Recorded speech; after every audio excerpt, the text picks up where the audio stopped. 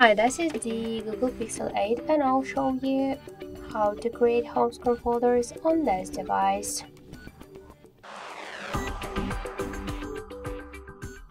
So first we should hold for a while the application and then drag this app to another one, and by this way we just successfully created the new home screen folders. As you can see, that's so simple. To rename the folder, just tap once on the name and enter the new one. As we could see, we just successfully changed our name. To move folder on the screen or between the screens, we should just hold and drag it by this way. Hold and drag it. If you wanna remove the application from the folder to the home screen, you should just hold and drag it to the home screen. As you could see, that's so simple. If you wanna remove all of the applications in one click from the folder, hold it and drag it to remove icon.